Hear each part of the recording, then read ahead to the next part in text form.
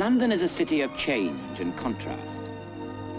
The River Thames reflects the brooding centuries of history and the bright swirl of today, of life, of now, of the excitements and pleasures of a great capital. The Tower of London. Splendors and miseries, deaths and fires. Music from royal barges and processions of kings.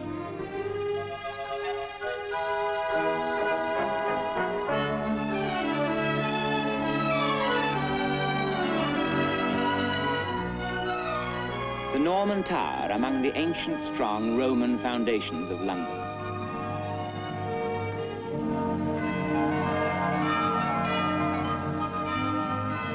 Sometimes you must look upwards for the contrast, and sometimes downwards. In the city, commerce is all jumbled up with heraldry. One minute you're an insurance broker, the next minute you don splendid robes in a dreamlike procession out of the past.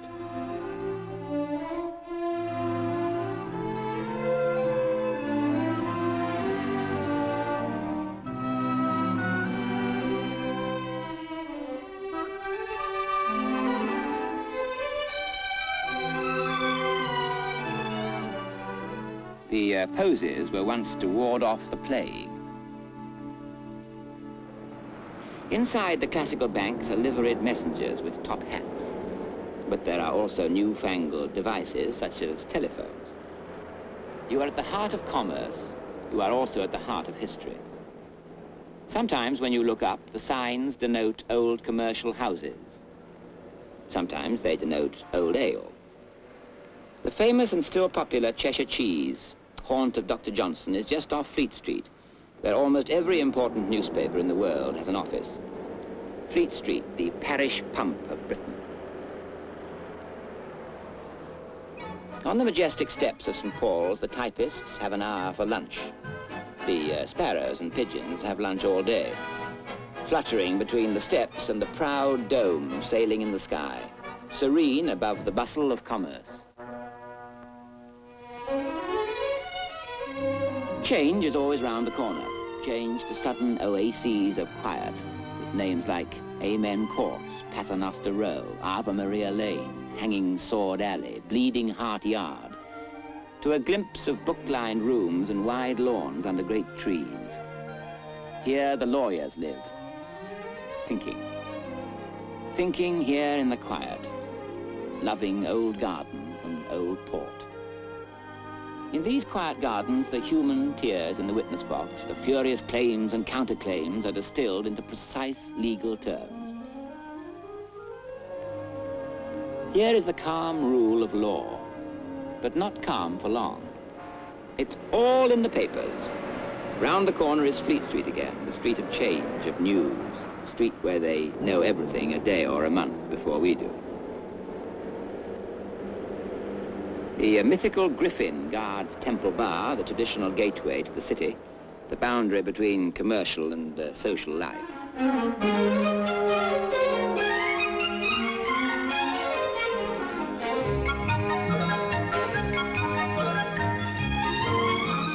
Piccadilly Circus, the stone village green of London. To take your girl out, to buy a handbag or an enormous limousine, you start from here.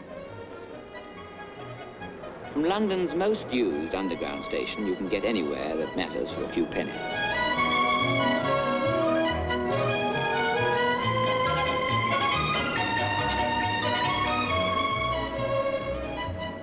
This is the West End, full of famous and discreet shops that sell fishing tackle or jodhpurs or downs. You can browse around in elegant arcades like long drawing rooms, or in Bond Street, one of the world's great shopping streets.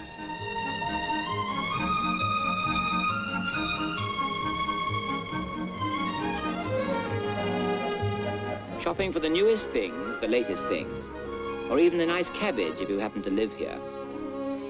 People still do, although there are no shepherds in Shepherd Market now, any more than there is hay in the Haymarket.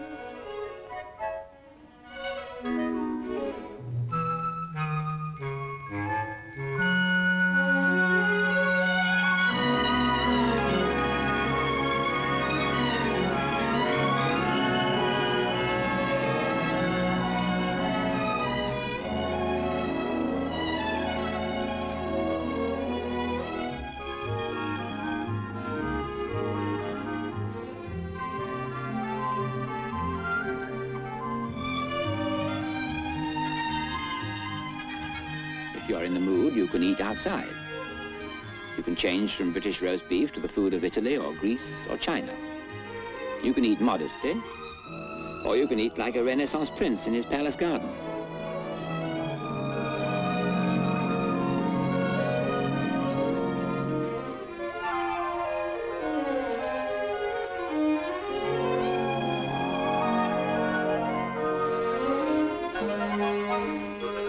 The great hotels are the visitor's first impression of London after the swift airliner, the carpeted ship. It's where you stop to sleep, to eat, to explore, to live. A few yards from the traffic lies a marvellous great calm of trees, a piece of English countryside at the very centre of our affairs.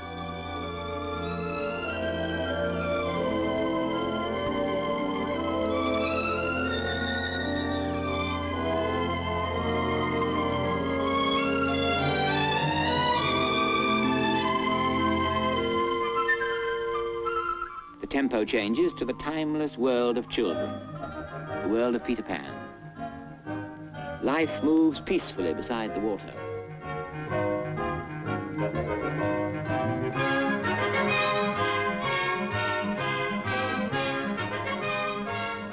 Women and children and dogs and the water. A light, airy painting of summer.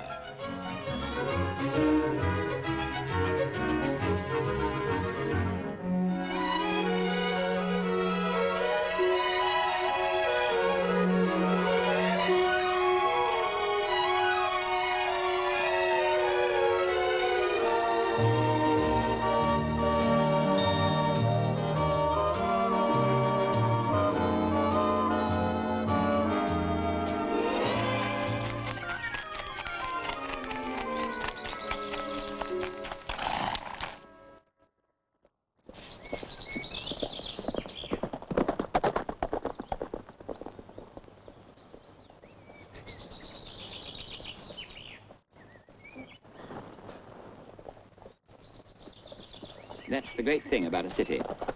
You wouldn't look twice at horse riders in the country, but here they're a spectacle, an entertainment.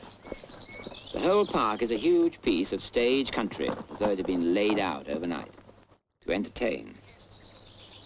In a city of theatres, the open-air theatre is something special.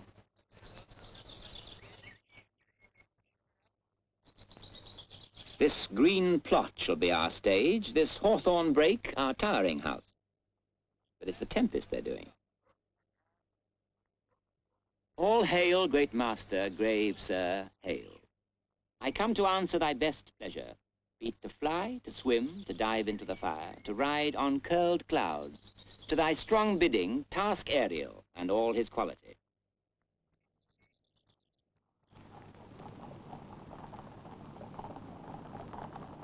Some of the best pieces of pure theatre in London are free.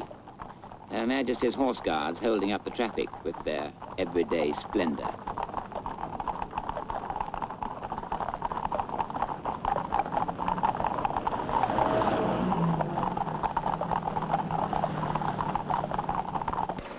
If you don't know, ask a policeman. If you ask this one, have a lump of sugar ready. London has been here so long that you're not surprised to find whole streets selling nothing but antiques. This one is on the edge of Chelsea.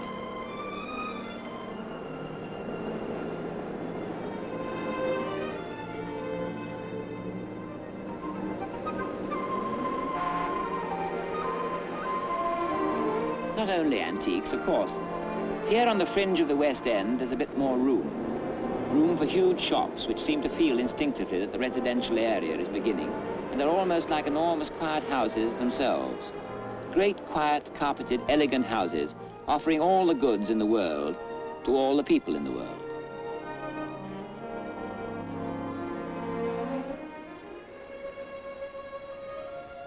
The mews and little houses where Victorian coachmen once lived are now smart and expensive. They have coloured doors that say F-I-V-E instead of the figure 5. No, I don't think I'll take the role today.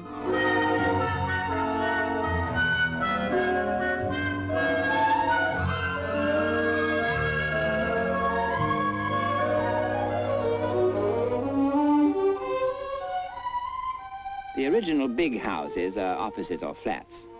It's the little houses that make Chelsea a smart village now. For Chelsea is a village with homes and children.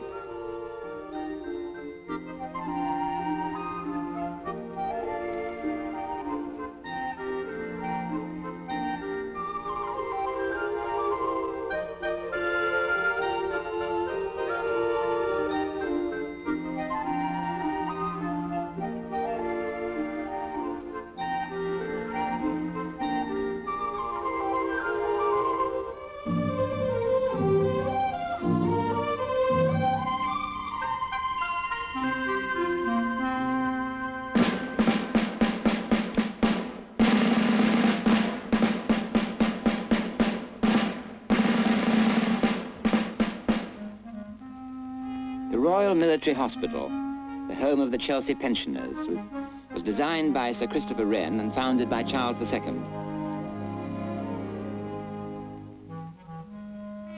Here, these splendid old men, still erect and upright, veterans of long-forgotten campaigns, live their ordered lives. In pensioners of the Royal Hospital, in pensioners, chop! In pensioners, right!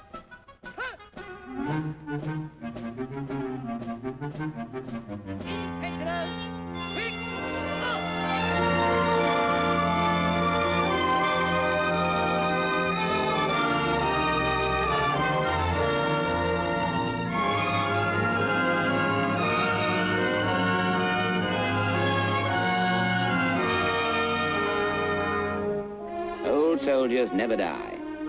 Perhaps it's the daily ration of a pint of beer.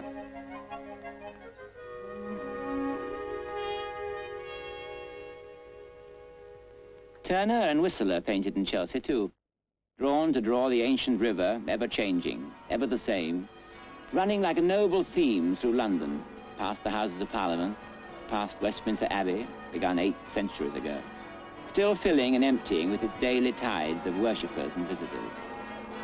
In times of change, some things do not change. Some things give a rock-like strength from the past. This is when London remembers what she is and how she weathered the changing centuries.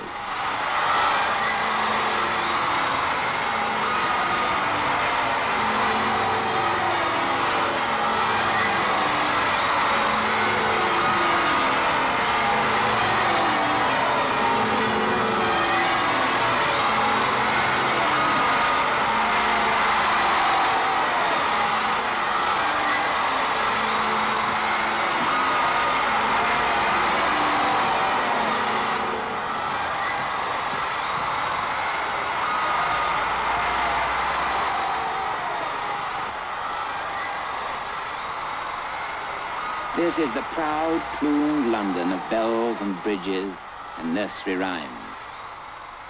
Pussycat, pussycat, where have you been? I've been to London to see the Queen. This is the London of palaces, Buckingham Palace, St. James's Palace, where ambassadors present credentials, sentries present arms, and visitors present cameras. At the other end of the Queen's processional front drive is Whitehall, home of the sober-suited civil servants and others more resplendent.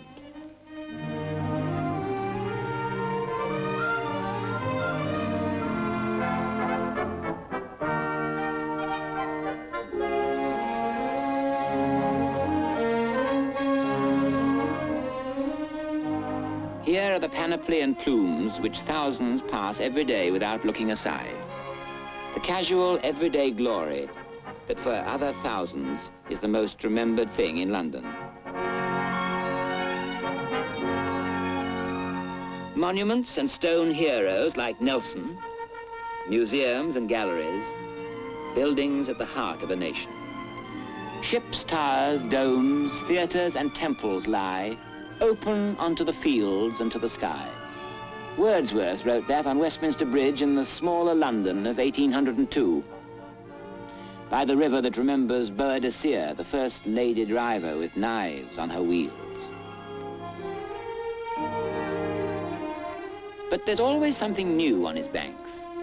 the Royal Festival Hall. From its contemporary balconies, St. Paul's comes into view again.